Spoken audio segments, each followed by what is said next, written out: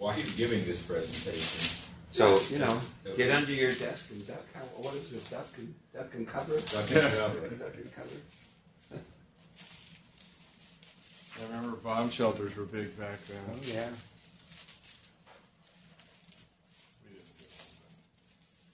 Drew must have been here already. He was. Yeah. He says he gets here so early because things go wrong so much, but he says that recently he's been pretty smooth. Yeah. Does he drive in this early? I think he takes the bus. So I get about 4:30. He was here before me, and I was here about 10 after 6. Well, Just never know what the traffic may be. So then, that street that we park on usually has parking space because there's a 2-hour instead of a 10-hour. yeah. So that's where I've been finding spaces. I mean, this thing will open the garage for this building, and for a couple of sessions I had Matt, the guy who's at the door that let you in. Yeah. He went around and was going to open the door, the garage gate, but nobody took him up on it. Oh. So having, the complaints about parking have seemed to fade away. Yeah. So, I just keep coming earlier and earlier. Yeah. Yeah, you And know. I get here. I sit out front sometimes, listen to a book on tape. I don't come right in, but I usually am here by 6:30. That's about when I get here. Today I got here even earlier. I got here by So 6:10. the 10-hour parking spaces are the ones that the construction guys take up. But the 2-hour ones, Well, they won't use. for us, the 10-hour ones are a waste of money. Yeah, I have to put exactly. in a certain amount before it registers. Well, I take my chance because it starts at 8 and we're usually out of here by 8. So I never pay. I never put a sticker on, although I'm going to get burned one of these days. I show you my book. Here's the Coral Sea. I did a shutterfly book. They're kind of fun to do. You go online. How many Street is disappearing, isn't it? This boat, about 600 passengers. This was That's all? These are the guys in our group that went. It's Wendy's sister and her husband. And Swan's a high school buddy of mine and his wife. And he sits next to these guys at Seahawk games, so they came with it. But you recognize a lot of this. These are all cell phone pictures. Wow. Yeah. Went out to the Great Barrier Reef. Oh, kind of quick here. Can I get a picture of the fish? Nice. You took that picture? No, I cheated. I got that off the internet. I cheat a little bit here and there. This is just a view, isn't it something else? This is the Great Barrier Reef. Yeah. Boys out on their own drinking beers. The women were shopping. So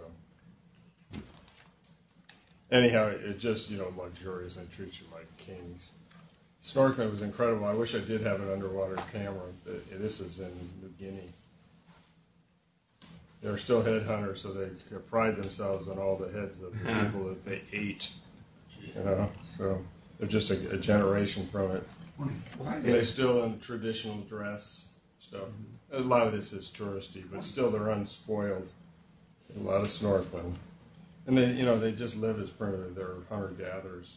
Still got the pigs. What island is it? This is in Karawana, which is in New Guinea, a little island. Still a lot of volcanic This activity. is what you run? This is our ship here. This was a Princess Cruise or something. But this was looking down the hill. This, World War II stuff was great there. This is Yamamoto's bunker. I shot down Yamamoto on the island close by. But the traditional stuff is incredible. Beautiful. Nice big panoramic pictures of active volcano there that's spewing steam. A lot of this stuff that's left over from World War II. Just Japanese or American? There's an American a plane that was shot down with nose art on it. Supposed to be the only one with nose art out of the United States. Nice beaches. More shot down military stuff. Memorial to the Americans that died on Solomon Islands. This is where Yamamoto was shot down. He was the head of the Navy there. The Navy? For the Japanese. He's the one who He's the one who lost at Midway. Yeah. Is he the one who planned the attack on Pearl Harbor? I don't know that he did that. I'd have to look that up. You remember Jerry Yamamoto? I don't know whether he planned it or not, but Probably I was think it was probably involved. Yeah. Had lots of all right. yeah. You know, some of these pictures I didn't take. This was, they come by with a professional photographer. But all the rest, and, they're just still I primitive. got to see Vanuatu. Vanuatu, oh, it's beautiful. Yeah, it had a hurricane this year or last year. But, this stuff is still around. This is just a crazy art gallery. And bring it back. No, and what I really wanted was these kind of headdresses, but they're not ready for tourists yet. It's just so new. They should be selling these kind of things. I would have bought them. Sure. Anyhow, but the natives are still noble savages. No, they just dress up for the tourists, and then... No, that's the way they really do dress. Now, obviously, their performance is like playing the horn. Yeah. This is the place, where you saw a kid where they jump off with their feet tied. It's in Vanuatu. Yeah. This is a small one, over 100 feet. Our guide's brother died on one of these. What did they do? And then They his jump mom off? wouldn't let him jump. Yeah, they tie him by the ankles and they jump off from 150 feet. yeah. So this is a little miniaturized one. Somebody didn't measure the rope. This was, I thought, was a sea snake. Actually, it's a type of sea cucumber that looks like a snake. But we were walking around the water. We knew there were sea snakes there. We didn't see any. Just saying that Wendy and her sister might have had one drink too many there. So, anyhow, the beaches are spectacular. That's the inside of the ship, waterfall inside, just luxurious as heck. Oh, And the beautiful. beaches are just incredible. Good snorkeling. Look at the way this tree just goes straight out instead of up. This is a freshwater lagoon we snorkeled in, and it was, the Blue Lagoon, the movie. Yep. It was filmed there. Anyhow, been pretty lazy, beaches. Had lots of good talks. This is a 4-star Marine general. This is a rocket scientist. I got some of the stuff from him. Sydney. Like, Yeah. I know that name. this guy, he started BBC. So He these was a guys, lecturer. this was part of the... They have lectures, and they have a computer course. This guy's the guy that helped save the California condor. When they were down to 14, he was up there trapping them. And so it is the entertainment, nighttime stuff. Anyhow, here's I got a few more formal type pictures. More beaches. Oh, boy. How long There's was Fiji? How long was your 21 days. You The took off Fiji from LA or Highlands. where? We flew down to Frisco, and from Frisco to Sydney. Oh, okay. They have the kava ceremonies every day. They get a high all the time. People say, I don't want to leave the island. You know why? They're just high on kava all day. So I guess it's a drink. The drink? This was in India, and they have a lot of Indians in Fiji because the natives didn't want to pick the sugar cane. But these guys, look at all the needles he has through his skin there. Some ceremony. And anyhow, we were in New Caledonia. Actually, at this point, we're supposed to snorkel. We ended up having to watch the Super Bowl on TV. This is our days. We had a bunch of days at sea just sitting around getting too much sun. And we had fun with our waiters and waitresses. Every night was a formal dinner. Coming back to Sydney at dawn. No, no. Got to go to the zoo, pet the wombats and koala bears and the kangaroos and the cassowaries. And then, have you been to Sydney? Yeah. You go to the Blue Mountains. Did you go out to the Blue Mountains? That's their went to the Grand zoo. Canyon. Yeah. The zoo is great. And then that was the end of the trip. Nice. Yeah. What's the California? That was a hotel out in the boondocks by where the Grand Canyon is. That's a nice picture at the end. Nice trip. It was the first time the ships had been going to those islands. Oh, downstairs, yes. You want to do that now? If I could. Yeah. How do we go about doing it? This opens the gate. So then what? Then you're supposed to take a ticket, and I think you have to pay. Crispy baking egg and cheddar. You parked on the street, didn't you? Where did you enter for parking on this building? Off this side of the street.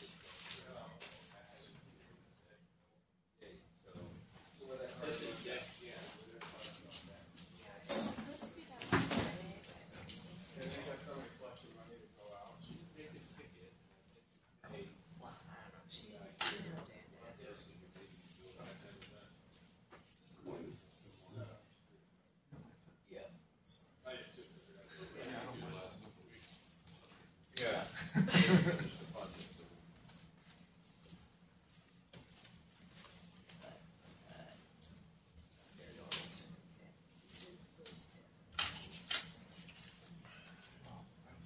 you're looking way too relaxed this morning.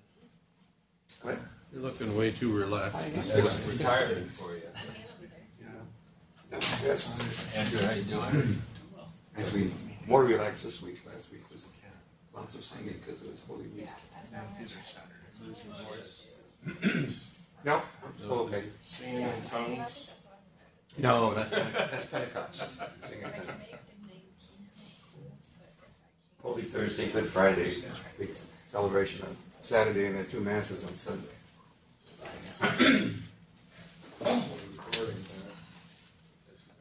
40 hours.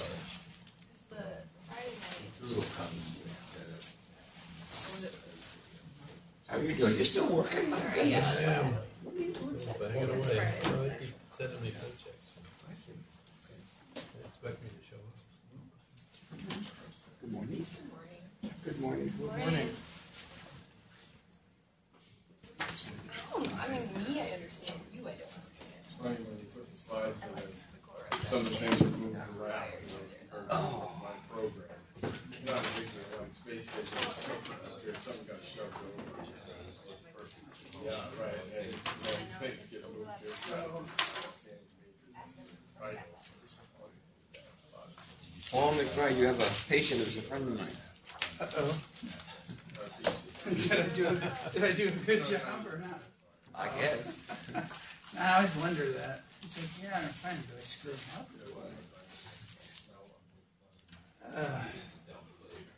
You know, number 5 in short circuit.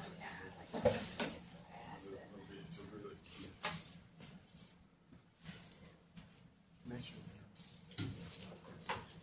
Yeah, it's a little fresh here. Supposed to go to Sundown.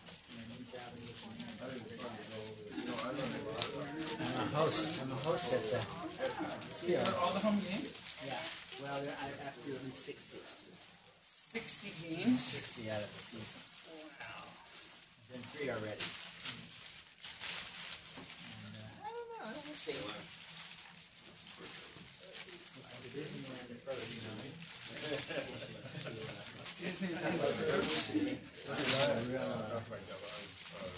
The fan is always right. right. You know,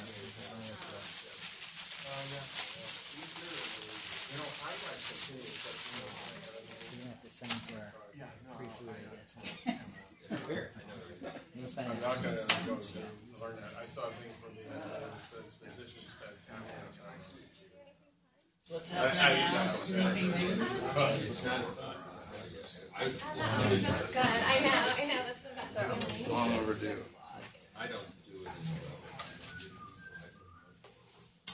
I tell them I learned to be a doctor. I'm just going to be a computer. Quality of their work.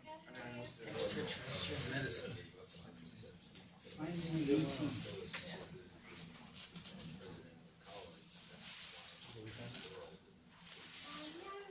Also cut back.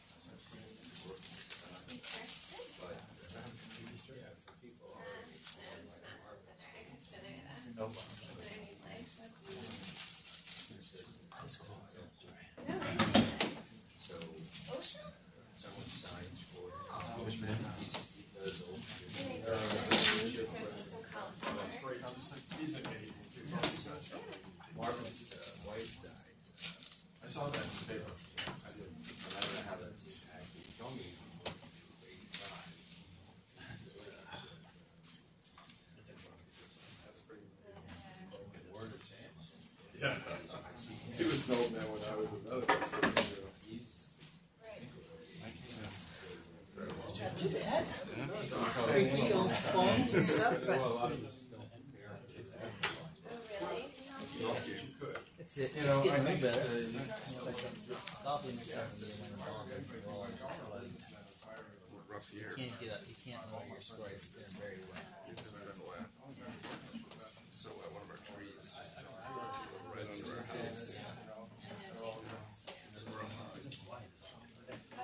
So the children's food challenge? Not as much as I used to. But Maybe they got that. Steve Yeah, I looked this morning. I haven't done that challenge. And it Next is wasn't another one, cheap. the children's ones that I've done. I'm going to start doing it again. There's some issue with Whatever. me going over there and you guys. He's on vacation. I think that just got worked out a week or two ago. So I'm going to start doing it again because I feel I enjoy it. It's a lot of fun. Yeah, I haven't done You it. have 10 or 12 parts to your job now. Then we should run Lahari. No. I'm reading things, and it's like he's at children's, and he's at community, and he's back to children's. Yeah, I had to start peeling off. Oh, but again, he's always been clinical allergy person for a long time. So you only have about 15 years of vacuum to fill. It's been fun. I've been busy. How's your aspirin stuff? Is that going well? So we've got a ton of patients. We're doing about 2 or 3 a month now. Yeah, it's going well. We've really ramped up over the past couple of years. You know, Greg. And have you met Ian? Ian Humphreys. It's great. They get referred patients from all over, and they're just funneling them into us. So, yeah, it's been fun. So you guys doing it? My partner does one every few months. I just send them all to you now. It's easier. But Greg is sure a character. Great. He is such an asset. I mean, I liked Weinmuller, but he is so much more available to you than Ernie. Great person. Yes. Yeah, he and Ian. You'll have to meet him at some point. He's fantastic as well. They're very similar. Another young ENT guy. Yeah.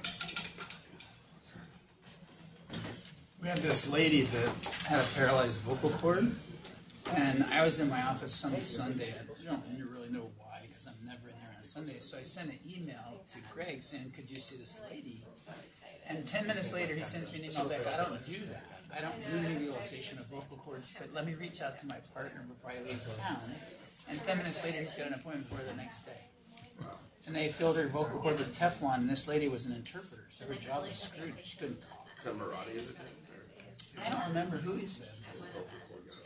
Yeah, they inject the dead cord with Teflon and they nebulize it, and then you phonate with the other cord. And your voice is totally normal. Yeah.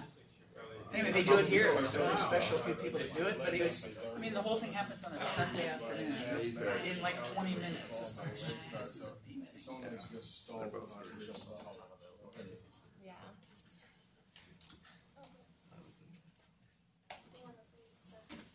And then the final hour, I was like, yeah, because I'm not putting on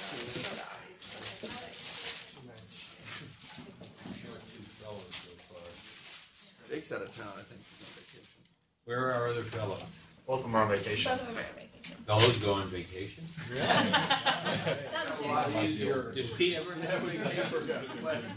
And we were on every night, too. We never went home. Uphill Back in the old both days, ways in the snow. back when men were men and women were men too. Yeah. That's the way it was.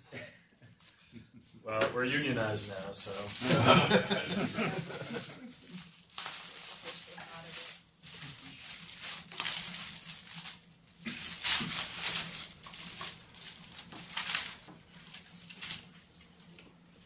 Get you in, Yeah, they have a big gate across the entire thing. and this didn't open the gate? No, big. I couldn't even get to the gate. They had a big steel. How'd you get it open? I pumped the horn and one of the guys down there. So this didn't adequately? No, that opened the gate. Yeah. But there was a big thing before you could even get there. The gate You got the car in there? Yeah, I pumped the horn and opened it up. To do that? Yeah. I don't know. I lost my pass, so I had to get a new one. The university's so cheap, they charge $20 for it.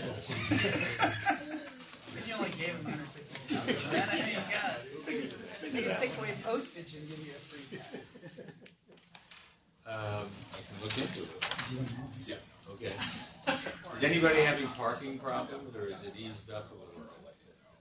Park further away. I just keep getting here earlier. I mean, this opens the gate to park under this building, and the first 2 weeks after I got it, I had one of the drug people stand there to open the gate, and no one took advantage of it, so I gave up on it. So anyway, if there's an outcry that we need to get into the parking space. Word of the day is the world. Word of the world. Day of the world. A couple of announcements. The last session of the year, which is, I think, May 23, is the party and evening event that we have. And we're going to have it in the adjacent building, the first of the, we used to have journal clubs a couple of years ago.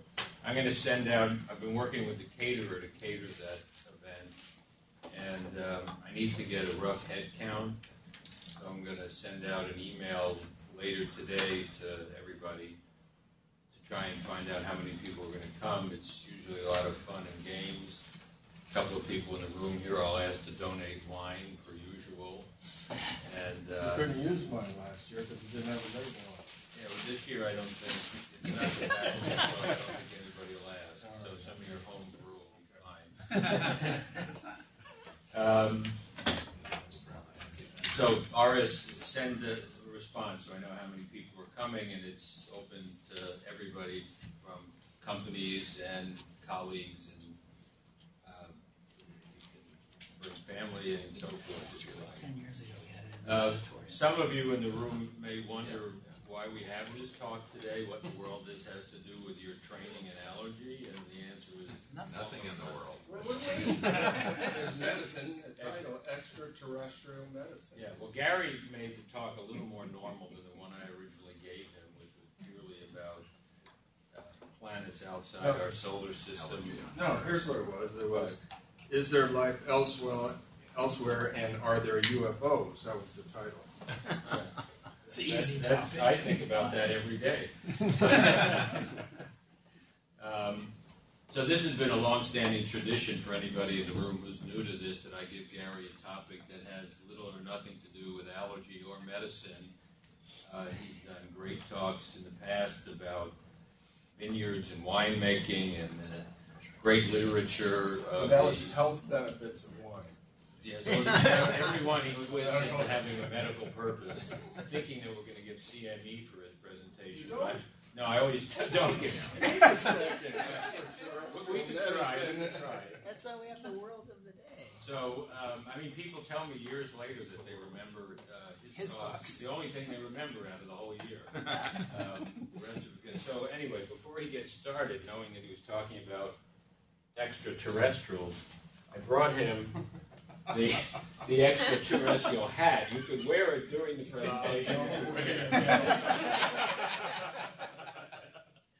All right. Anyway, he's off and running. Is this yours, mine? That's mine. Like I said, I took the literary license to change the title somewhat. Although what he gave me actually was fertile soil for an interesting area, so I really got into this. The title is, as I said, is Extraterrestrial Medicine, ET Travel, Extraterrestrial Planets or Exoplanets, which is a very hot item right now, and the possibility of finding life. Now you have the obligatory disclosure side, and so I have financial disclosures I do want to disclose with a lot of pride. And I just recently went to South Pacific, and it wasn't cheap, but I received no drug money, so Jerry, we won't tell him. Okay. Anyhow, this is the Whitsunday Islands. This is Hamilton by the Great Barrier Reef. And in the interest of full disclosure, I wanted to tell you the beaches were great, and the snorkeling and scuba diving was outrageous. So, anyhow, this is New Guinea. Anyhow, to keep people from falling asleep, I always have a quiz for the rocket scientists. It's a matching, left column, trying to find the best answer on the right stuff. So you might take a quick look at that so you know what you have to look for. At the end, I pick out people to give me the answer, so you better pay attention. Not embarrass yourself, right? All right.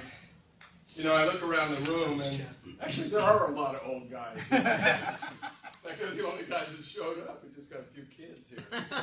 So, at any rate, they remember the Cold War and the arms race. It actually started at the end of World War II, even before Hitler committed suicide, and we knew his demise was imminent. The American CIA equivalent went in there to try to get all the Russian scientists they could, because they were in the vanguard of rocket scientry, which was important for obviously projecting nuclear bombs. We also had the nuclear bomb race, but also putting rockets into space. In fact, the German V2 rocket, which was developed in 1942 by Werner von Braun, and this is a good trivia question, this was the first object sent into space by humans. It got 100 miles high, and space is about 62 miles.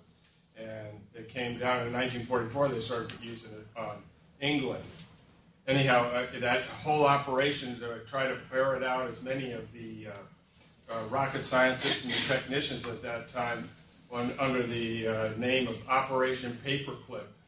And the Russians were doing the same thing, so it was a race to see who could get the most scientists. And fortunately, we got Werner von Braun, who developed the V2 rocket, which evolved into the Saturn rocket, which is still the most powerful rocket ever made, and it sent our people to the moon. So we got about 1,500. The Russians got 1,000 in one day under gunpoint. They took them and took them out.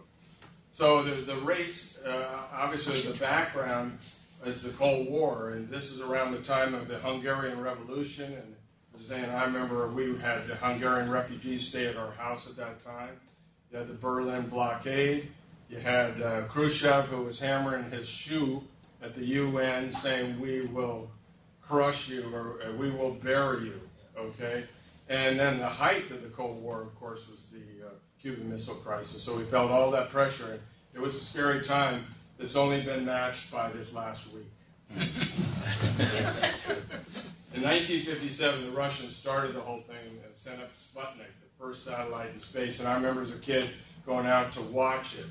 Now, one thing about the Sputnik, for us people that went out to watch it, we weren't really seeing Sputnik, because Sputnik was only like 2 feet across. It was the rocket that went up with it that followed it around, is what you saw. Did you go up and see it, Bill? Do you remember? Did you go out on the front line? You did? Okay. You don't mean the launch, you mean once it was in orbit. Orbit, yeah, watching it in orbit. Okay, and as a result, Eisenhower created NASA to respond. This was a war, an ideologic war. It was kind of the balance, because we've had so many nuclear weapons, but still trying to vie for the hearts of the people of communism versus the American way. So anyhow, in 1958, they organized the Mercury program to send a person to the moon, or into space, excuse me. But we were actually beat on 4/21/61. Yuri Gagarin, the person on the lower right, was the first man in space, and he actually orbited the first time. Within a couple of weeks, Alan Shepard was the first American, although he just went into suborbital flight, just went straight up and straight down. But as a result of that, and the fact that we had the Bay of Pigs at that time, which was a terrible embarrassment for the country, Kennedy announced plans to go to the moon in the Apollo program right after that. Now, just a quick overview, and I'm going to go into a little bit more detail. Remember when John Glenn went into space, and he did orbit in 1962. John Glenn also has the distinction of being the oldest man ever put into space at 77. I think it was in 1998 on the space shuttle. After we had the Mercury program, then the Gemini space program, named after the Gemini twins, of course, because there were 2 men in each flight on that, and it was practicing man flights to increase the amount of time in space to be commensurate with at least a 5 to 6 day trip to go to the moon and back. The Apollo program followed up, and that was the moon landing program, and that was from 68 to 72, and we reached the moon, in a way won the space race, and that actually, after we did that, everything slowed down as far as financing for space research. It's been 45 years or more since we went out of low Earth orbit, which is disappointing to me, because I always thought that, hey, someday I'll be able to go to the moon. It doesn't look like it now. We had another program, Apollo-Soyuz, and this was after going to the moon. It kind of attempted to taunt where the Russians and the Americans docked in space, but there was only one flight. Our first Skylab was in 1973, and there were 3 manned flights there, and then the space shuttle, as everybody is aware of here, from 81 to 2011. Then lastly, what's still going on now is the International Space Station. Now, just to go over the Mercury space program, there were 7 astronauts, and the purpose was just to put a man into orbit. These were all test pilots, but there was no flying skills necessary because it was just like sending a bullet up in the sky and coming down. They had very little control. The book, The Right Stuff, was written about this, which was quite famous by Thomas Wolfe, the same guy who wrote the Kool-Aid acid something test. Remember that? All about getting psychedelic and high. But anyhow, these were household names: Alan Shepard, Wally Schirra, Gus Grissom, John Glenn. The pictures are over there to the right. Scott Carpenter, Gordon Cooper, and Deke Slayton. All of them made it into space at that time, but Deke Slayton, he had a medical problem. He had atrial fib, and they wouldn't let him go. I should mention that they were such famous people that the day that Gordon Cooper went into space by himself, our dog had puppies, and we named one of them Cooper and one of them Carpenter, which is pretty cute names, actually. Anyhow, they had 6 successful manned flights. This capsule they were in was hardly bigger than a king-size bed. So it had very little ability to the room. I'd be remiss if I didn't honor Ham. That's the monkey down in the right. He was the first hominoid or primate to go in space, and he was there several months before the Russians. He ended up being at the National Zoo in Washington, D.C., and you could see him there. Now, Gemini, again, is aimed after Castor and Pollux, and there was, again, 2 in a capsule. And this was in preparation for the moon landing. It was getting bigger. It was about 3 or 4 times bigger, so there was room to move around. And it was, compared to the other one, which was 1.5 tons, this was up to 4 tons. Again, trying to increase endurance. The other thing they had to do, because to get to the moon, you had to be able to rendezvous and have docking skills. So this was part of the program. This was the first time, at least for Americans, had extravehicular activity. In other words, the spacewalk, and Ed White was the first one to do that. The Russians were still ahead of us at that time. They had done it 3 months earlier. In just a little over a year, they had 10 manned space flights. So a lot of excitement at that time. And again, these were all celebrities. Now, the Apollo program was the one that John Kennedy outlined in '61 to try to get us to the moon. And he was successful, he said, before the end of the decade. There were 6 successful landings. There was 1 aborted that everybody remembers that was alive, at least at that time. There was secondary oxygen tank explosion. But 12 people have walked on the moon as a result of the Apollo program. There have been none since. October 11th was the first one. I think probably all of us remember where we were that day. They walked on the moon and saw it on TV. Armstrong and Aldrin, the ones sitting there, were the first ones to walk on the moon. Collins had to go around a lunar orbit and he'd come down. The movie Apollo 13 was about the aborted mission where the oxygen tank blew, and they never did land on the moon. They barely made it back because they lost a tremendous amount of power. It had 13 Academy Award nominations at that time, and the most famous line from it was, "Houston, we have a problem." The typical low-key way that astronauts and pilots talk. Some people may not know why the word Houston. Yeah, that's where NASA was at that time. Yeah.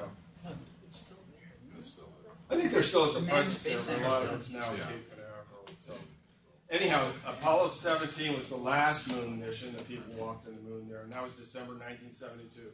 And that was the last time we got out of low Earth orbit. I should mention the fastest men have ever been in an aircraft was during this.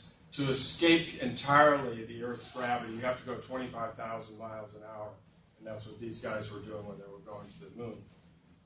Now, I should reiterate, I think I told you before, that Werner von Braun was key in this because he's the one that helped the Saturn V rocket. And as I mentioned, it still is the most powerful one. And it used 6 million pounds of fuel. But Boeing is building it, and they're doing testing right now, this week, on building the Space Launch System, which will be a more powerful rocket. And that'll be for the Mars trip, which I'll talk about in a bit. That picture in the lower right is Tom Hanks in the movie Apollo 13. Now, again, one of the most famous quotes of all time, "One small step for man, one giant leap for mankind," was made by Armstrong. Of course, put the flag on the moon. And if you go to the Smithsonian Institute, you can see the capsule on the right. Now, Skylab was America's first space station. That went up in 1973. There were three-man missions. You can see how big the, as they call it, Skylab Orbital Workshop. This is the biggest single room sent up. There are bigger rooms on like space shuttles, but they were modular. This was one huge area, so very impressive. Purpose was mainly to study endurance of manned flights and looking more at the medical aspects, which I'm going to talk about in a little bit. They also did lots of experiments studying the solar system. It was in space a total of 171 days. It was occupied by the astronauts. The group of three that were in the longest was up to 84 days. However, this Skylab may be more famous not for going up, but for coming down. You know, I remember them talking about it. They were worried about it. This is 77 tons was falling from space, and everybody was worried it was going to hit them. And they actually fired rockets to try to make it go off in the Indian Ocean, but it ended up landing a lot of it in Australia around Perth. And if you go to Perth, there's a museum there that, or around Perth, there's a museum that has tons of the wreckage. It did not kill anybody or hit anybody. Why did they send it up knowing it was going to come down? Why didn't they put the orbit out farther? They all come down eventually if they're in low Earth orbit, unless you do something to propel them out. There is enough friction gradually and slowly that they're all going to come down. So all the satellites are up there now. They're all in other words, to get it back and to go into space, you got to get up to 25,000 miles. So you'd have to have a lot of rocket people up there, and that's the biggest limiting factor. You know, the rockets you send up are 95% of fuel. To get it up, it takes so much energy. How did the astronauts come down or get out of that?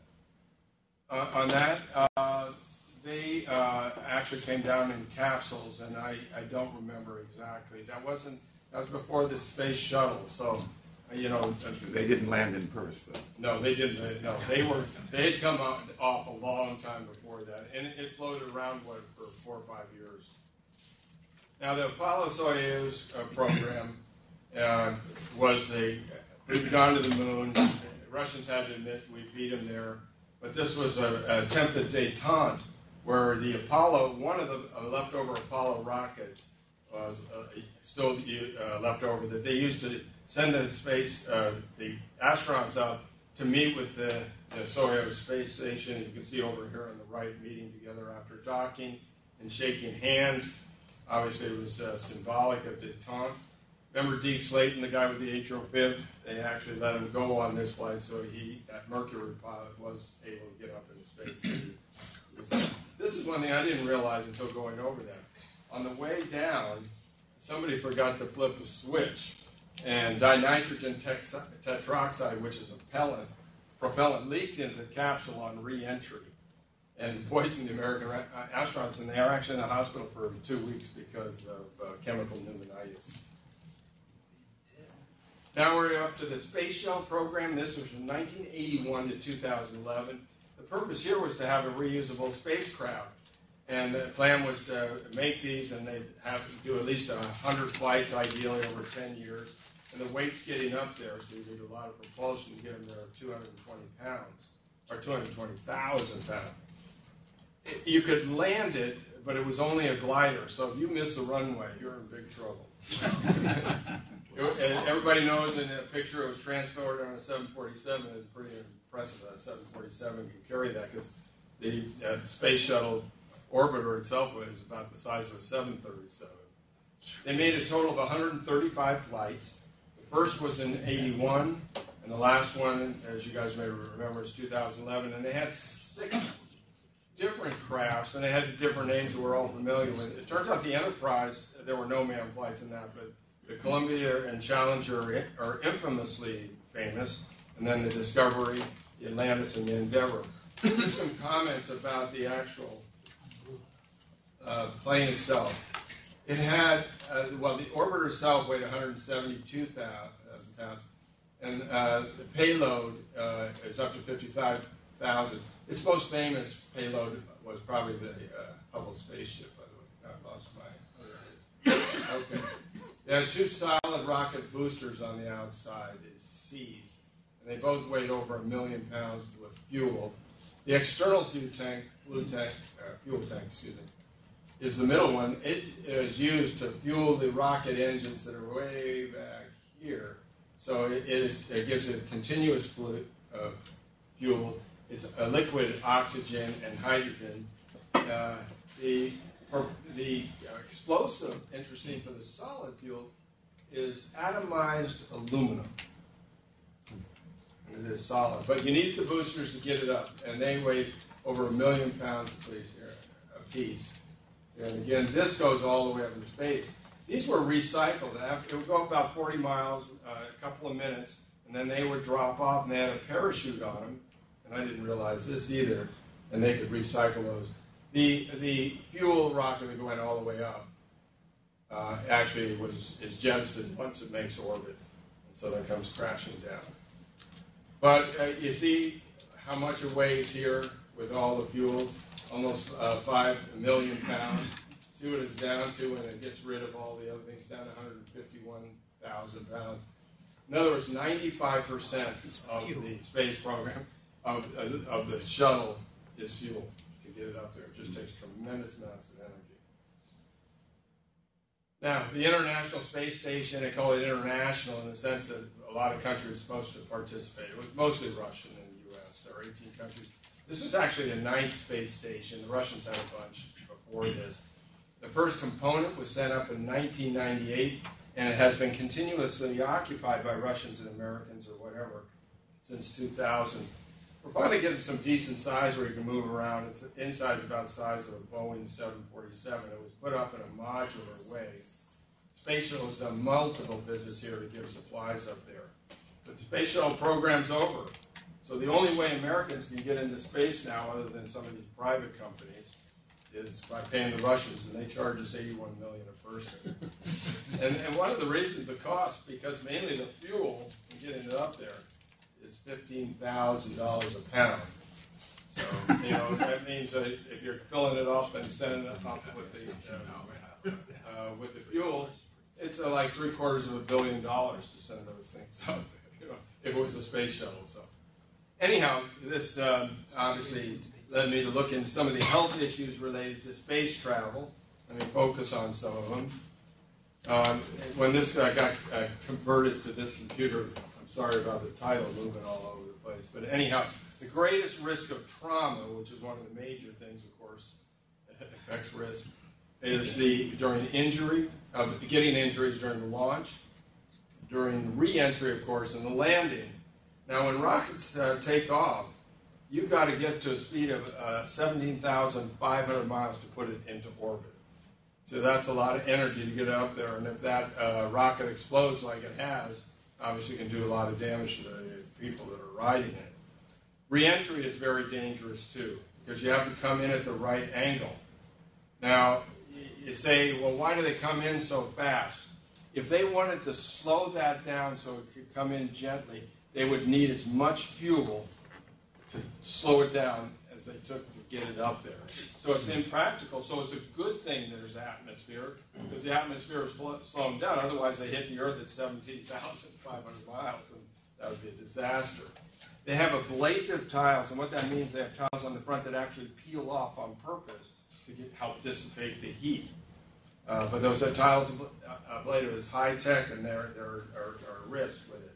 If you come in too steep, you get too much friction, and the heat ups the atmosphere, and you could destroy the heat shields, and if you destroy that, it'll explode. Even on a normal entry, you hit 3,000 degrees Fahrenheit. If you come in too shallow, you're going to bounce back into space, and you're going to miss the target. And that was a concern with Apollo 13, because if they bounced off, they didn't have enough oxygen left to make it back in. So it was a one-and-done type of proposition for them, but they did make it. The other thing is you've got to start planning your landing. If you're going to land in the Atlantic Ocean, you've got to start 4,000 miles before for your descent because you're moving across the surface. Obviously, you can crash on landing, either in the water or on land. If a braking system is inadequate, generally use parachutes. A picture on the right is one Russian cosmonaut who was killed when the parachute did not work. Now, blast injury. We just had the mother of all bombs, the biggest bomb dropped last week that is non-nuclear. And you get a shock wave if it's going faster than the speed of sound. And, of course, in a big bomb like that, or a spaceship that's going 17,000 miles an hour that crashes, that kind of stuff. So you get a primary shock wave, and that's how they think in the mother of all bombs, called Moab, killed a lot of people. In other words, the shock wave itself is a pressure wave that goes out, and at a supersonic speed, it can actually tear off limbs. But typically, it's worse where you have differences in body density. So you might blow out your eardrums. That's probably the least worrisome. But it also rips at the lungs and the intestines, so the individual might not have any outward manifestations of an injury, but then they can have this injury from the blast. Now, you get second injury from all the objects that are energized by the explosion, like in all your conventional bombs that have metal or shrapnel in it. You get secondary from objects energized by the explosion, tertiary injuries by being thrown into objects. In fact, in the Challenger, what happened? They got thrown into water, and that's where they died, not up in the explosion.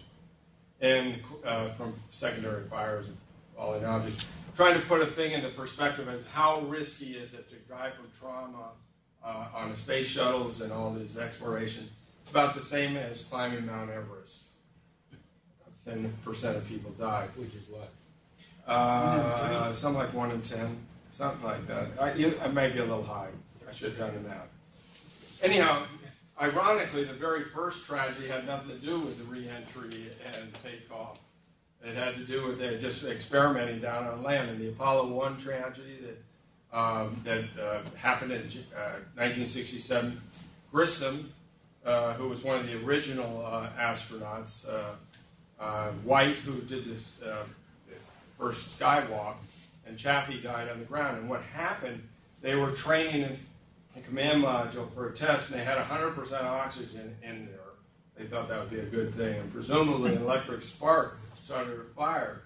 And they could not open the capsule because of the increased pressure inside, and the hatch opened inside. So the guys are struggling to open it. Obviously they couldn't. They got burned up inside. They did design the hatch so it opened outward and did things to prevent electrical sparks. But after that, they were at 100% oxygen on takeoff because that increased the fire hazard. Now, the Challenger tragedy happened on January 28th. I think it's 1986 that everything moved on this. I think Drew remembers where he was, right? Skiing. Yeah, we're skiing in Colorado. It's one of those same things that you knew exactly where you were. 7 astronauts died. There was a problem with the O-ring of the joints in the solid rockets. And the reason being is the night before, even in Cape Canaveral, it was down to 22 degrees and things were all frozen. And these O-rings, and they'd be right here. These are the solid rocket boosters, so they're big things, the O-rings. Lost their pliability in the cold. Now, they decided to fly because they didn't know that would cause a problem necessarily, but in the hindsight of retrospective observation, that clearly was the case. Now, if you look at this, these are the people in the capsule coming down right here. Now, they're still alive for 2 minutes. What are they in? They're in this contrail someplace. Whoops. That's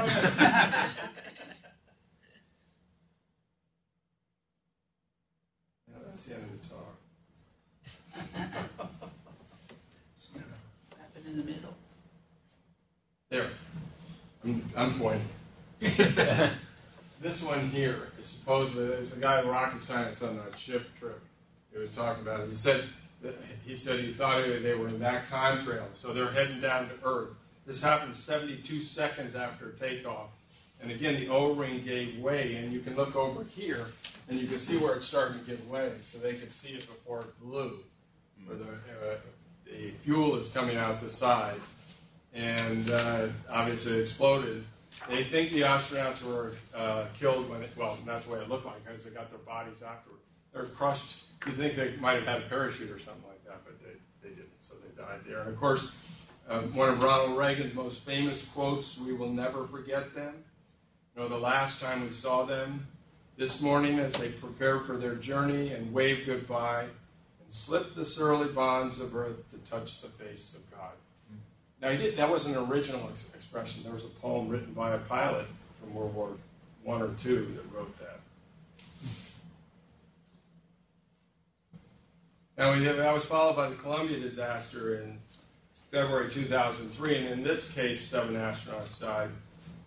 On ascent, and I'll show you in a subsequent slide, there was a large piece of the ablative foam. Now, you're supposed to have ablative foams on these things to get rid of the heat. In other words, it peels off the material to try to keep the heat of the plate from getting too hot. But too big a piece broke off and hit the exterior, from the exterior fuel tank, and hit the wing of the shuttle and broke off composite material in the wing. And on re-entry, where the temperatures get up to 3,000 degrees, like I was talking about, it burned through that damaged area into the shuttle. It was felt to be a fluke that most of the time the ablative material works effectively, but just too big a chunk came off, and they thought it was probably unpreventable. It's interesting, though, they knew about this when it was going up, but they decided not to tell the crew because they didn't want them to worry about it, and they were still hopeful that it wouldn't break up and burn up. They thought it was better not to tell them. Anyhow, after that, they have developed an in-flight heat shield repair kit, so now they could repair them, but at that time they did not have it. Here are the people in it, and as you can see in this picture, you can see where the foam debris broke off and then hit the wing below. Now, a little bit about gravity. Obviously, gravity is what we weigh here on Earth. You get the effect both from acceleration and deceleration. You get the same kind of gravitational effects. If you're in 2 Gs, you're twice as heavy as you are at 1 G. The longer the duration, the more bothersome it is. You can briefly tolerate 100 Gs in a car wreck or football players hitting head-to-head, but it's only lasting for a second. So if you start having more than a few seconds, then even lower Gs can be very difficult to tolerate. 4 Gs, for example, that's about like a roller coaster for more than 10 seconds. It's close to unbearable, unless you train for it like pilots or have anti-gravity suits. The reason is that it compresses your organs. It compresses your lungs so you can't expand it. It compresses your vessels so the blood can't flow. So that's part of the reason you're so uncomfortable, and if it's heavy enough, you can't breathe. It is best tolerated by laying flat or perpendicular to the G-force, and you could tolerate up to 12 Gs. So if you were in a falling elevator and the cable gave, you want to lay on your back and look up. The best chance for survival. Anyhow, if you're standing, the blood pools in the lower extremities, you get dizzy. It's called a gray out, but you can tolerate up to 6 Gs. Your head's down, you get too much blow to the head, it's called a red out, and you may not be able to tolerate as much as 3 Gs. And just some examples again. And by the way, this apparatus down below is NASA's way of testing for Gs by spinning that like a centrifuge. Roller coaster, 3 to 4 Gs. Astronaut accelerate on takeoff is 3 Gs. They could go faster than that, but they don't want to because it's too uncomfortable for the passengers to go higher than 3 Gs for 8 minutes. That's how long it takes to get up there. On re-entry, it gets up to 7 Gs, but at least it's a shorter period of time, a minute or so. And like I said, concussions, most concussions you're hitting 100 Gs. Now, hypoxia and barotrauma are a potential risk.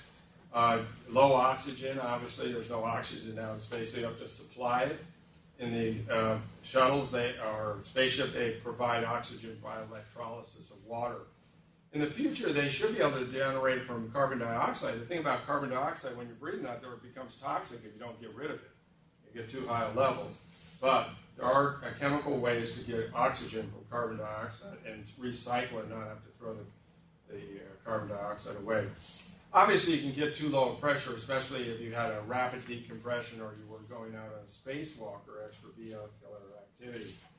And if you have nitrogen in your blood, just like when you're scuba diving, and you come up too fast, it can bubble out and your blood will boil.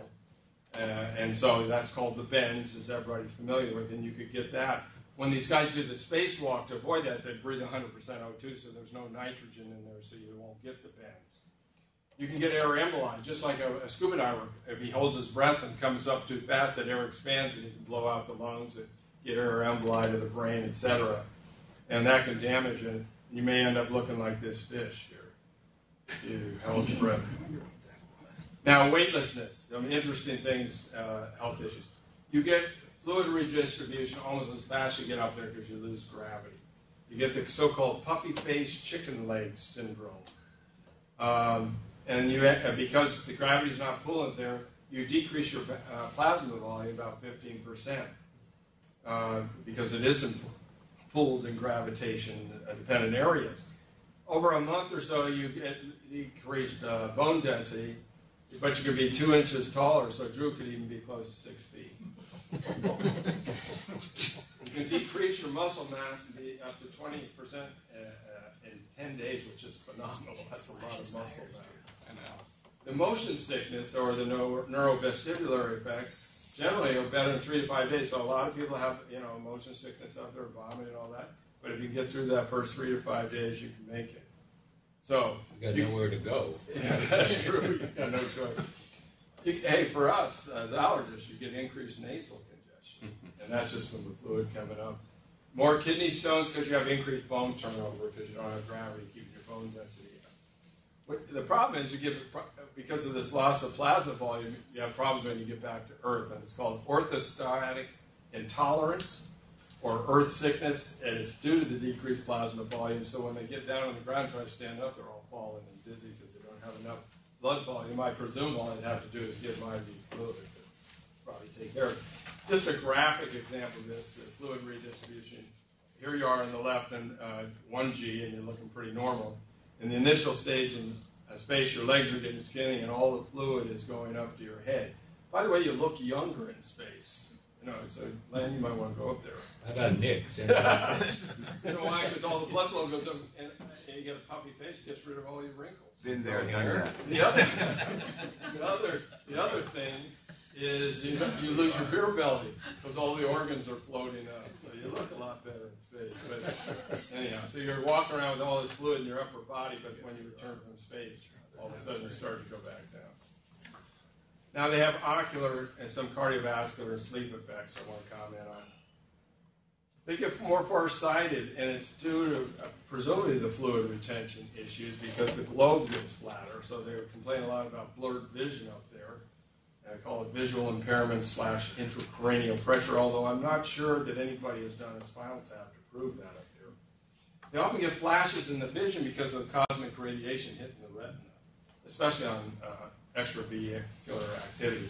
And there's an impression, although I don't know that this is proven that you get more cataracts when you're up there because of radiation.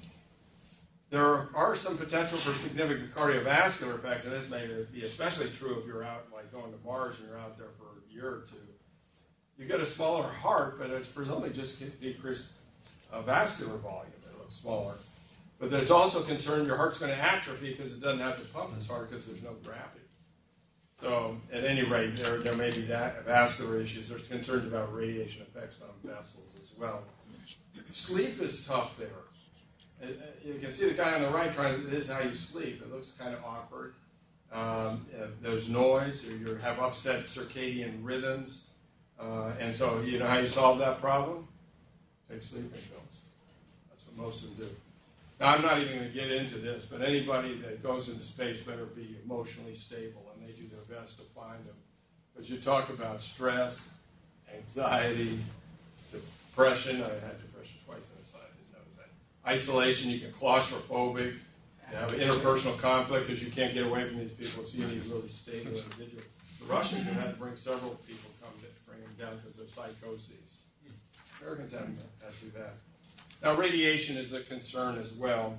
And, you have, first of all, electromagnetic, and gamma rays and X-rays are ionizing, but even high-energy ultraviolet rays can give you photochemical damage to DNA. So the biggest concern is long-term. It's increased risk of cancers. Cosmic rays are really not rays, or actually high-energy particles, protons and neutrons in the nuclei of atoms. And again, I talked about the retinal stimulation from knows. Now, the sun gives off a solar wind of these same particles. It's a lower level energy, but it still has potential for carcinogenesis. Now, the concern is when they're out there in space, you never know for sure when the solar flare is going to come, and you're going to have really high amount of cosmic radiation coming at you. And you really don't want to be out on a spacewalk because you could actually get acute toxicity from radiation. Are they and unpredictable? Wait? Are they unpredictable? I think, well, you got 8 minutes, I think, to find out. You know, That is wrong. so that's how long it takes to, well, light. And this can be a little slower because of the particles, but they're probably going pretty damn fast, probably close to the speed of light. Even more power is the galactic cosmic radiation from supernovas, where you have higher particles and even higher energy. And that would be a great risk if you know that they're coming. Should make the point, there are some like pebble-sized particles that are going around the universe. And of course, you're traveling around 20,000 miles. That's 10,000 times faster than a bullet. And if you've got a little tiny pebble hit you at that speed, it could do damage. And that's why they've got the spaceships that are built to handle that. Obviously, they could even get hit by major space debris. And there are concerns about, obviously, excess of heat and cold, and I won't go into that because I'm running out of time. Just a comment on the right, and it's hard to see this. You know, alpha particles, I didn't realize this. I can't get this to work on the pointer. Alpha particles, you know, the helium nuclei, are stopped by paper, so they don't go very far. They are used in prostate cancer treatment, but you got to put them right directly. Beta rays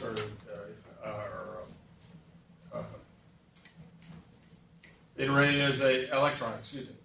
Our electrons travel or have stronger energy, but they're even stopped by aluminum, a thin sheet of aluminum. They're used, of course, in thyroid cancer.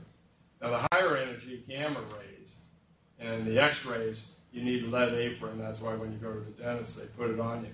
But here, this is interesting. The very highest one, the galactic cosmic radiation, aren't stopped by that. And if there was in space the knowledge that this was coming, the best place for the astronauts to hide is around water. So they get in the middle of the tank where the water is and try to hide behind that if you have that happening. Now, spaceship, just some brief mention, of course, the Toy Story character. His outfit is pretty much close to the one you can see that they really do wear in the lower right there. They're incredible at regulating temperature. They have water-filled coils that can heat or cool down from 250 degrees Fahrenheit to minus 250. You need oxygen, of course, and like I said, when you're breathing out, you've got to get rid of that carbon dioxide. You don't want to keep breathing it, and it binds to lithium hydroxide, and then they throw it outside the ship. However, in the future, they will be able to recycle carbon dioxide from and use the oxygen from it. Now, you maintain the pressure, of course, in airplanes at 6,000 feet. If you didn't have air pressure, you can't have oxygen exchange. So they do use 100% oxygen, you know, before they go out to prevent the bends. The suits protect from radiation to a certain degree, and the micrometeorite issue, they have woven stainless steel in the spacesuit. They carry a communication system. They've got to get something to collect body weight. And the suit itself weighs 56 pounds, and all the support equipment 189 pounds. But of course, it doesn't make any difference because it's weightless. Now, some nuisance problems you don't think about with weightlessness. You can't put out a knife and fork and eat with that. You can't set out a table. You have to eat out of tubes for both solids and liquids. So it isn't very tasty, the food. There's no running water. You have the issues about urinating and defecating, and there's a picture on the right. You got to strap down. If you had to pass Big Flata, she might go flying across the room. So the other thing is they don't have an awareness of bladder fullness that you have with gravity telling you your bladder is getting full. So the solution to that is they just routinely go to the bathroom every 3 to 4 hours. Now, they have difficulty bathing because you can't just put the water on. Although I watched at YouTube that the water kind of sticks, I guess, by surface tension. So you can kind of pour it on there and you can move it around there. But the easiest way is to use a damp cloth, use rinseless shampoo, and dry with a towel. It's interesting. They don't clean clothes. They wear the same ones over and over and over again. And to be honest with you, it gets pretty stinky up there. Sweat doesn't evaporate much, and odors don't dissipate very well in a confined space. Now, what is space? Space is estimated 62 miles high. That's where you can no longer get lift of an airplane because there's not enough atmosphere. So most low Earth orbits are about 100 to 1,000 miles high. Like I said, it takes about 8 minutes to get up there. You can stay in orbit at that elevation if you have enough speed, and the speed is around 17,500 miles, which is 25 times the speed of sound. People say, well, there's no gravity there. There is too. There's 90% gravity still. You're not that far away. You say, well, why are you weightless? It's because you're constantly falling toward the Earth as you orbit. That gives you the weightlessness, even though there's 90% of the gravity here. To get it completely away from the Earth's gravity, like going to the Moon or Mars, you've got to go at least 25,000 miles. It takes that much more fuel. It gets that much more expensive. At low Earth orbit, it takes about 90 miles, and all of it's gone out, and you can see 10 satellites in an hour looking out. They get to experience sunrise every 45 minutes at that speed. Also, you have increased radiation exposure, but it's not terrible unless you were out there a long time. Now, there are different types of orbit, and I've already mentioned the low Earth orbit, and again, you have to travel about 17,500 miles. Medium Earth orbit is between 1,200 and 22,000 miles, and this is where a lot of the GPS satellites are, at about 12,000 miles, because they circle the Earth twice a day. They're farther out and visualize more of the Earth. So you can get your equipment on Earth to see it more readily.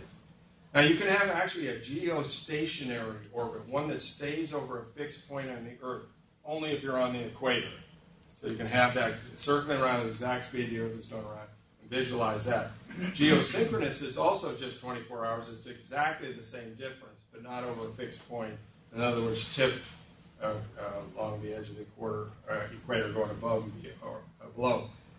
If you get into high Earth orbit, which is over 26,199 miles for the geosynchronous, it takes greater than 24 hours to go around the Earth, so it's the satellites move in retrograde. To see the poles best, you have to have a large ellipse pole orbit, and that's what the Russians mostly use because their continent is so far north. They're not so good with the equator-type orbits. So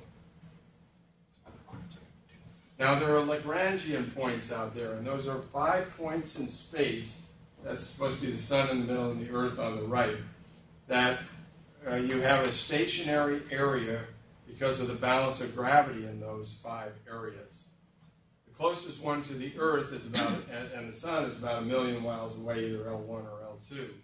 We have put satellites in these areas just for that purpose because they stay stationary, and we have the Gaia Space Observatory to map the galaxy is at L2. There's a term called Trojan asteroids, and those are asteroids that occupy these Lagrangian points, and like Jupiter has thousands or tens of thousands of them. Earth has one, and it's at L4. So that's another place you could put satellites. Now let me talk about travel to Mars. You know, we haven't done much in the last 45 years, at least as far as I'm concerned, because we haven't had a low Earth orbit. And now we're planning to go to Mars, and it keeps getting moved back, and we're hoping that about 3,000, or 3,000. In about 10, 12 years, we'll be there. Anybody see the movie The Martian?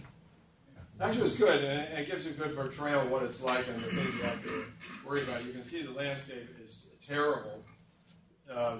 This is number 5 from the movie Short Circuit down the bottom. It looks like very close to a real Land Rover, and there are about 5 of them now scoping it out. Now, what are the problems with Mars? There's little atmosphere. There's no greenhouse effect. 95% of the air is carbon dioxide, which is poisonous to us.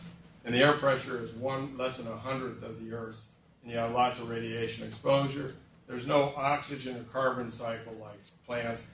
And it's a red plant because it has iron oxide. And I was thinking, well, they can get the oxygen from the iron oxide, but you can't, well, you can do it, but you have to use a blast furnace to get it separated, so it's not very practical.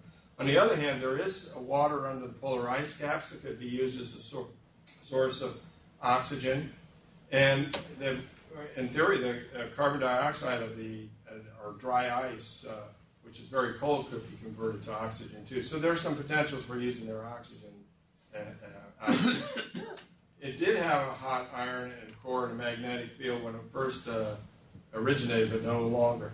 It has an incredibly giant dust storm, so it is not the greatest place in the world to go find a place as an alternative to the Earth. They use the term terraforming to try to find a place away from the Earth that you might be able to live and survive. But this is certainly not attractive for human colonization. However, I think Mars is the only legitimate place that we have, at least the next several hundred years, to go to and possibly set up housekeeping. Now, the travel to Mars, which is projected to fly in 23, but it will go to an asteroid before, and it will go to the moon before. So we're going to get somebody on the moon, presumably in the next 10 years. Excuse me. It's my sister, and it's my birthday, so. All right. Anyhow, the cost is about $500 billion, which obviously taxpayers don't like paying. And it's going to take multiple trips. It's not like you can just take off from the Earth and take everything with you in one fell swoop. They're going to have to get a lot of it out there into space, and then you're going to use it from there and then project it there. And there are probably multiple loads they'll have to take to Mars to leave off stuff that they can use there. They can only go every 26 months or so to minimize the distance and the amount of fuel that you're going to use. On the right is the Orion spacecraft. It looks very much like the Apollo spacecraft, but it's a little bit bigger. As I mentioned, the Space Launch System rocket is being tested at this time, made by Boeing, and it'll finally be more powerful than the Saturn rocket. Obviously, you've got all the health risks on Mars that we talked about. You'll need a lot of fuel, and back there, when we land, we do need something to slow it down, otherwise we'll have a crash landing there. So you need a lot of extra fuel to slow down there. You need a food source, and my understanding, they're going to take all the food with them on the trip, but they're going to try a greenhouse there. Okay. And then you need lots of water, and that's going to be a problem, although they try to cycle 90%. Even now, they recycle all your urine and sweat. Why is it that they want to have a capsule as opposed to like a space shuttle that they could fly to Mars instead of the capsule? You know, the plan is to just use one rocket to get them all the way there. They might use a shuttle for getting stuff out into space, but it's a one and done, I think, kind of attitude on this. It's just too complicated. Now, this will get back to Len's thing, SETI, or the search for extraterrestrial intelligence. You know, you don't know what's out there. Will it be E.T. or friend, or like Alien, or possibly even something more frightening? You just don't know what you're going to get out there. So. Anyhow, the primary effort there is by monitoring incoming radio waves with radio telescope. It's a passive technique. There are many techniques, but most of it is monitoring electromagnetic radiation in the radio or microwave range. We have up to 250 million simultaneous channels from space. We haven't picked up anything yet.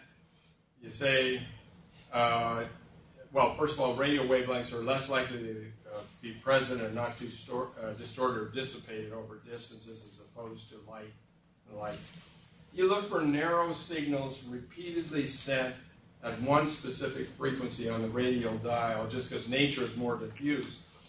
And this would suggest you have a deliberate effort by a sender. The question is, what languages are going to come in, and who? Nobody has any idea. Presumably, it would be mathematical signals. Now, the government won't fund this anymore. It's too quixotic. So it's supported by private funding, and when you need private funding, who do you go to? Paul Allen. He has the Allen Telescope Array, which is in Hat Creek, California. That's a picture of it down on the lower right.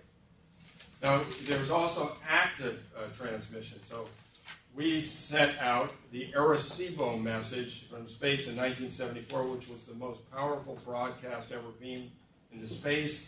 This image on the bottom is what they transmitted. Again, I don't know how the aliens are going to be able to figure it out, but way on the right, this is our binary numbering system here, encoded, and they have at the very bottom of what the Arecibo message was sent from by the big broadcasting radio telescopes.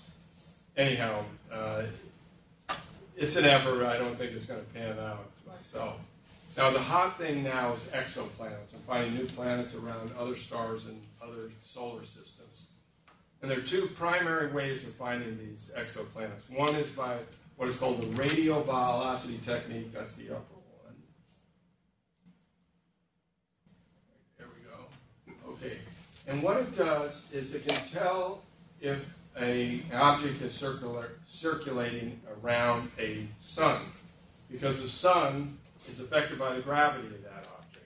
And so it wobbles. If there was nothing there, it wouldn't wobble. So they can tell the wobble by Doppler effect of it moving away and moving towards you, okay, about how much it moves. And by that, you can deduce that there's a planet there, and you can calculate how big the planet may be. The only problem with this technique, what it picks up is huge planets that are very close to the sun and would not be habitable planets. So they need to get something better. They call them, hot Neptunes and hot Uranuses, huge gaseous planets, which would be very practical. But they did show that there are planets out there. This term, the term used for this is HARPS, or the High Accuracy Radial Velocity Planet Searcher. Now, another method is the stellar planetary transit photometry. And what this entails is if you've got the planet perfectly lined in front of the star in your line of sight, it'll diminish the amount of light coming through. And they can deduce that there's something circulating by the decreased amount of light. And they have what is called a Kepler telescope. It's in space monitoring 145,000 stars in the Milky Way. And they can see whether there's a diminution in the light transmission. From that, you can infer the mass, the distance, and the size. And you can also, because the light comes through the planet's atmospheres, get what are called biosignatures. And this is another big thing in the future. What I mean by that is the light comes through, and you can see on the lower right, and it goes around the planet, and you get the spectrum, and you can look by spectrophotometry and see what kind of gases is in there. And if they have oxygen, and they have ammonia, and things associated with light, that may be one of those that you want to hone on and study even more. Now, we got some problems with this. So, we're picking up mainly just big planets, and we need to get smaller planets about the size of the Earth and far enough away from the sun so it doesn't burn it up. And they need new telescopic technologies, and they're called terrestrial planet finders. There have been a whole bunch of suggestions to do this, and they've designed telescopes and all that, but it hasn't got the funding, but I think it will in the future. You need higher resolution telescopes, ideally out in space, and you need to eliminate all the starlight somehow. And you can do this by using destructive interference of electromagnetic emissions. Anyhow, we haven't really used this yet, but it's planned to be used in the future. And the same principle as this graphic on the bottom shows. If you can have a star behind the planet and watch the light come through, you can see what kind of biomarkers they have, or they call that biosignatures. Now, I'm getting there. Finish up quickly. Is there life in outer space there? In 1961, Drake, along with 9 other scientists, including Carl Sagan, came up with an equation to try to predict civilization. And if you say N is the number of civilizations that could communicate, R is the rate at which stars are born. A lot of these are very reasonable numbers. The fraction of stars in planetary system, that's good. Number of planet-like stars are reasonably easy to estimate. The fraction of planets where developed life, I think primitive life like microbes will happen in a lot of places. Here's the one I have a big difference. They think 1 in 100 or 1 in 10 will develop intelligent life, and that I disagree with totally. After you look at how many CD receptors are 400, how many microRNAs are 300. How are you going to evolve this many? Transduction across cells. I still don't understand that. How do you get that? Anyhow, I think they overestimated.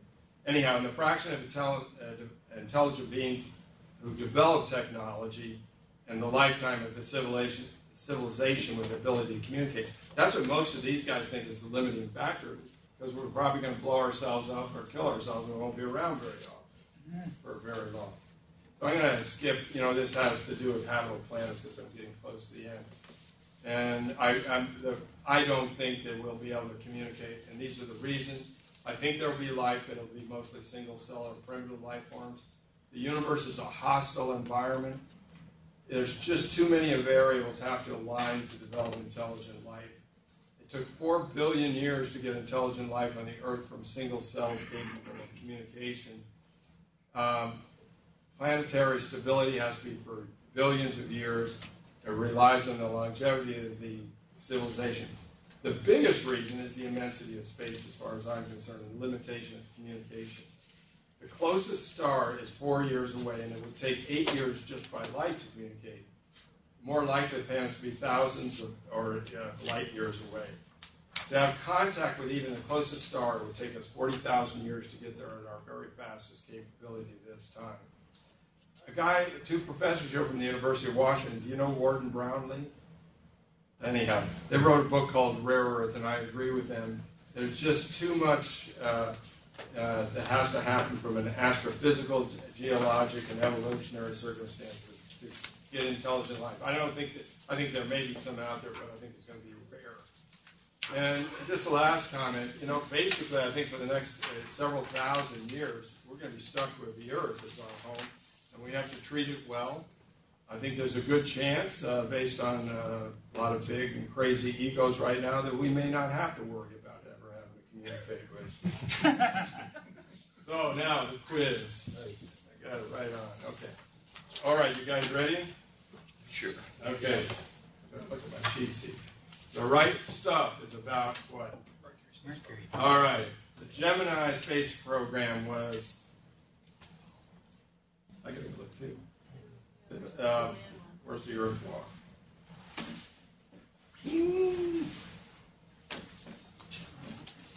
That's a little embarrassing.